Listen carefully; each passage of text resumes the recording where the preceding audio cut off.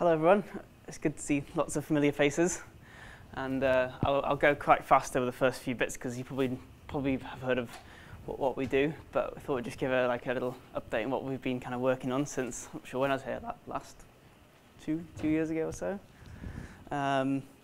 So here with Tristan Lee, and we both work full-time on the OpenEnergyMonitor project. So it's a project to develop open source energy monitoring tools.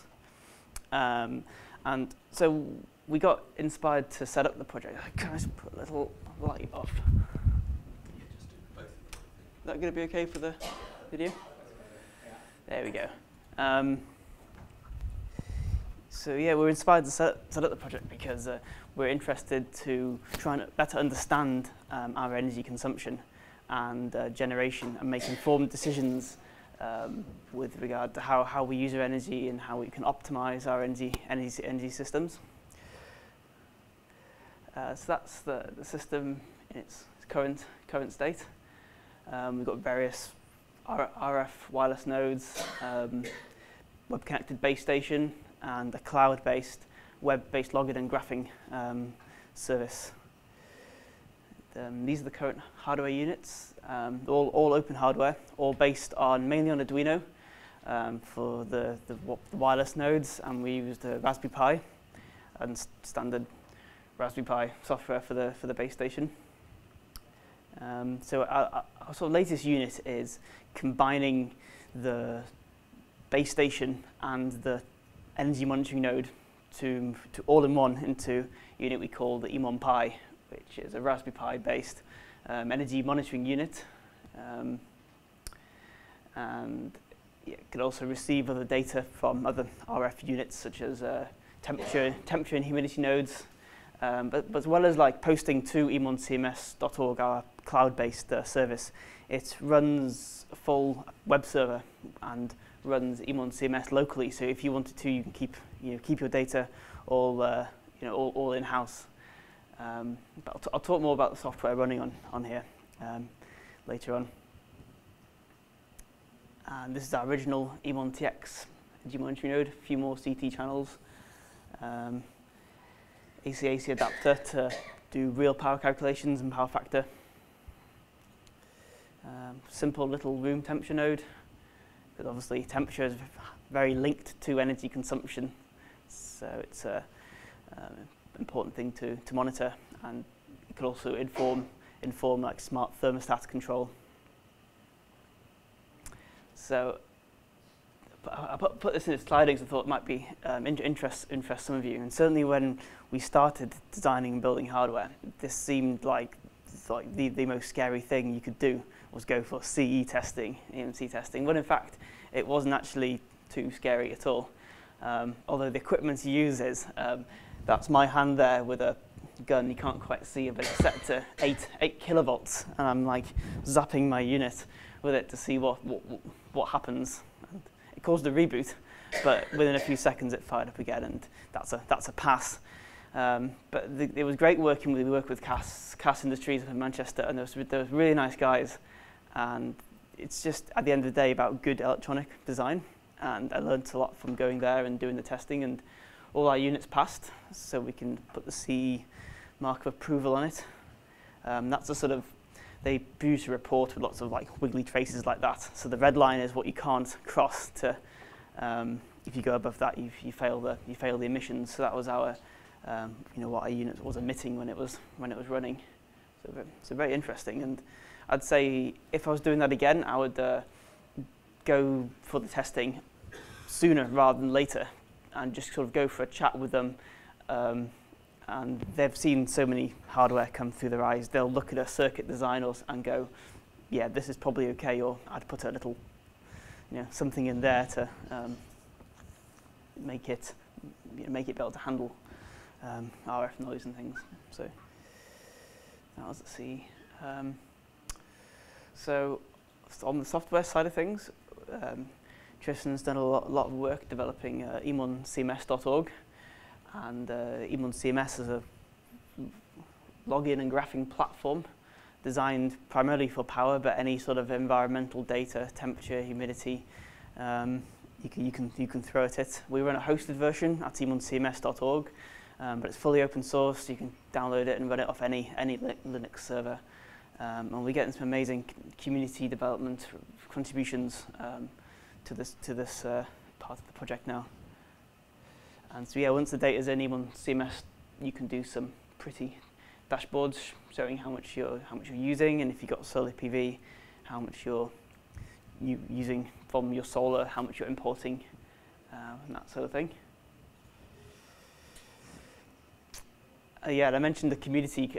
Even though we're quite a small organisation, just sort of Tristan and myself, and we have a couple of other people helping us with manufacturing, running the shop.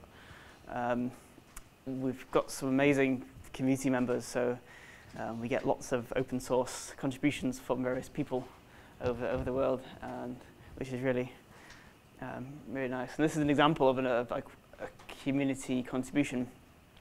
Someone contacted us saying, "Oh, we've written an emuncms Android app. Would you like it? Can we launch it in the launch it in Google Play Store?" So, of course, we welcomed it with open arms. This is in the Google Play Store now. So it's a nice emuncms app for Android.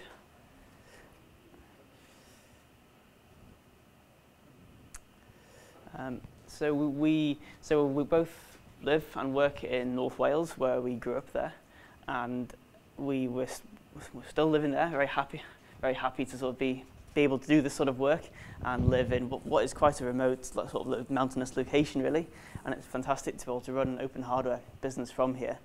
And we've always made a thing of trying to manufacture our units in the UK. And now we even manufacture at a factory just down the road from us, 15 minutes down the road from our office. So it's great to be able to pop down, chat with the guys there in Welsh who run the pick and place lines, like local guys, and it's really great to catch problems early on, like a really tight feedback loop.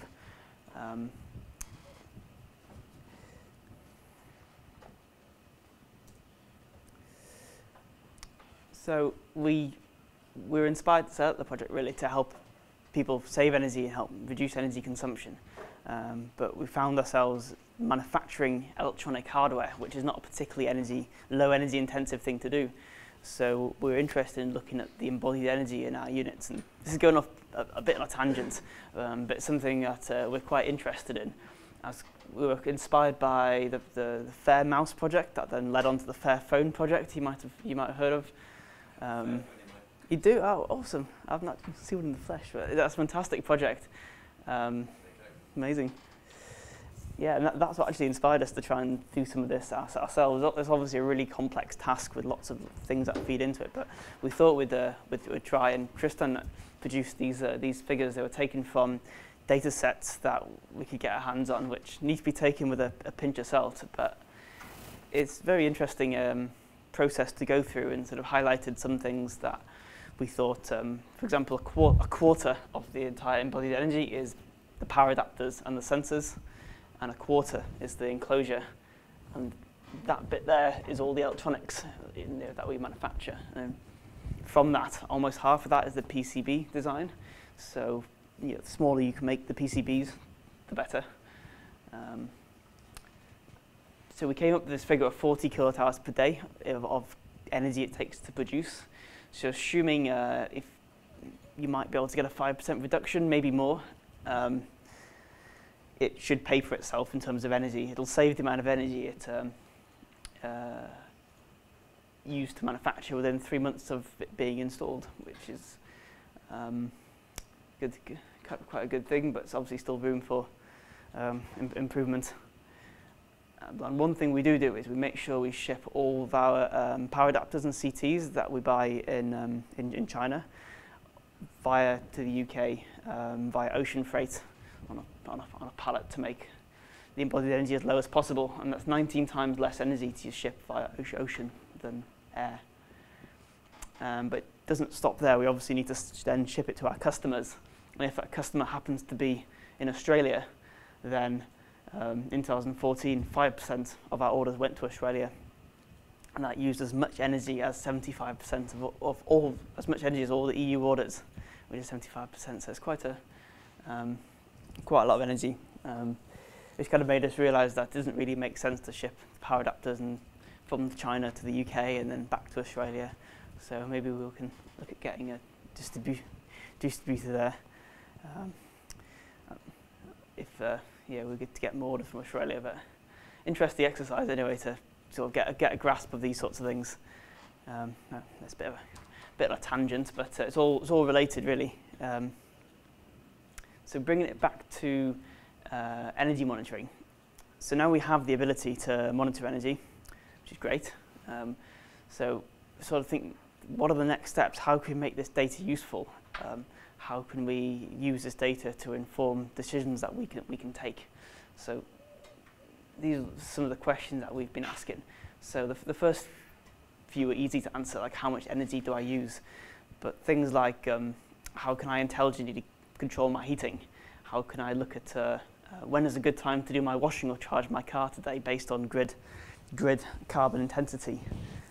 And to do these sorts of things, you often need to interact with other systems and be able to pull in data from other systems, which got us to put more work into how we can make our system as open as possible in terms of like APIs and data formats, and how we can also interface with other systems. So this is where two things most people are familiar with here, MQTT and Node-RED. Two amazing tools to come out of IBM, and I've been calling these two things the glue of Internet of Things. You can pretty much connect any Internet of thing to another thing with these two things. So we wanted to make both these things integral to our system. We already used MQTT on the E1Pi, but on the latest software stack, we've put effort into making the protocol as sort of interoperable as possible with other devices.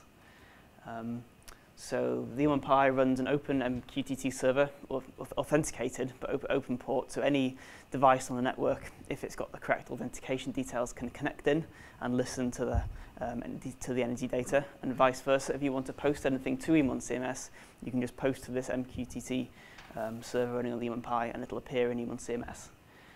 And the latest software stack we build for the E1Pi, which is a pre-built SD card image, has got Node-RED and OpenHAB, which is an open source home automation system, all running and configured as standard on the E1Pi. So if you do want to use Node-RED to say pull in data from somewhere exotic, or I use it to pull weather data from Weather Underground to then feed it into E1CMS, that was just a few drag and drops away.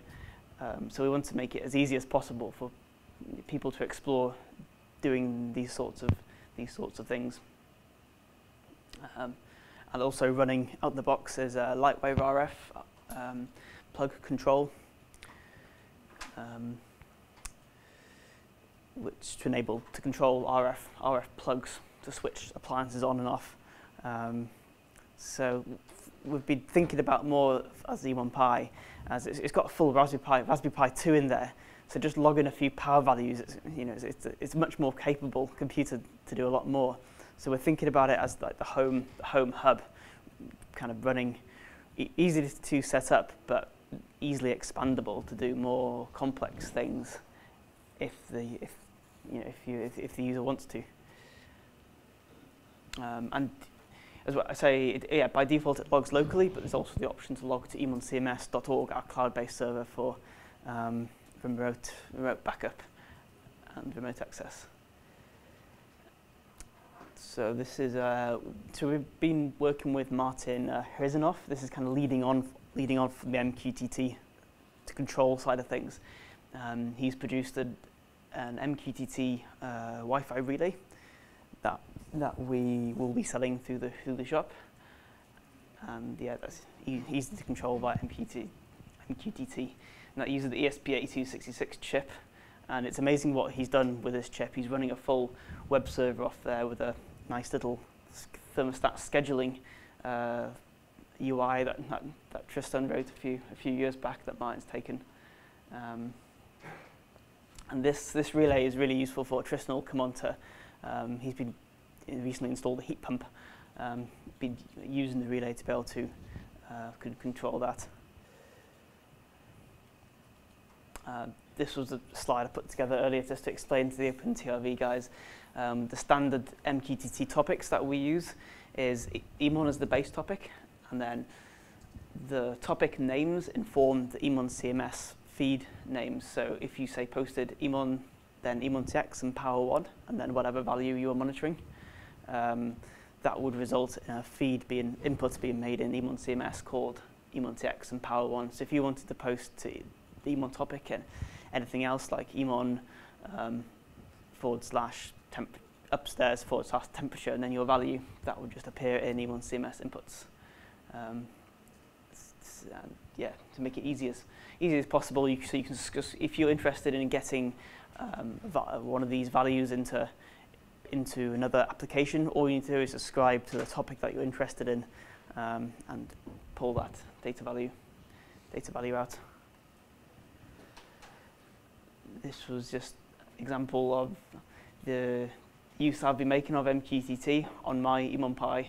Got various publishers, EmonPi being one of them, my heating controller, OpenEnergyMonitor all going in, and got Node-RED sitting there in the middle.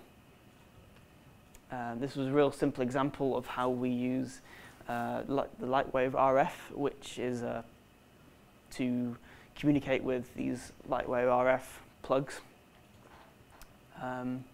So if you send like a 1 to the Lightwave RF topic, that'll turn the plug on. You send a 0, it'll turn the plug off. And all this is set up and pre-configured on the EmonPi and works out of the box to control, once paired with obviously any Lightwave RF plugs. It's a really easy way to control appliances. This was a screenshot from a demo I did last time I was giving this presentation at a tech talk up in North Wales. It was Christmas time, as you could see, and my girlfriend was home at the time, and I was having good fun kind of switching the lights on and off just to demonstrate the Lightwave RF plug control, and at the same time showing the raw MQTT data topics flying by, and the Emon CMS My Electric app updating in real time.